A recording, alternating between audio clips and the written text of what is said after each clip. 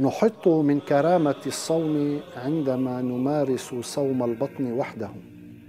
الصوم هو أيضا الامتناع بواسطة العينين والأذنين والأنف واللسان واليدين والفكر عن كل ما يدنس الإنسان جسدا وروحا ولا يجعله طاهرا.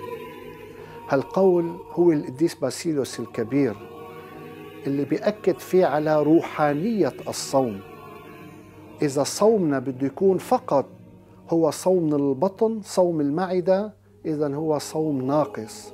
الصوم المتكامل والمفيد والنافع هو صوم الحواس كلها، العينين مثل ما بيقول، الأذنين، الشم، التذوق، اللمس، التفكير، كل ما يدنس الإنسان. الصوم الأسهل هو صوم البطن، والصوم المفيد والأصعب هو صوم الحواس.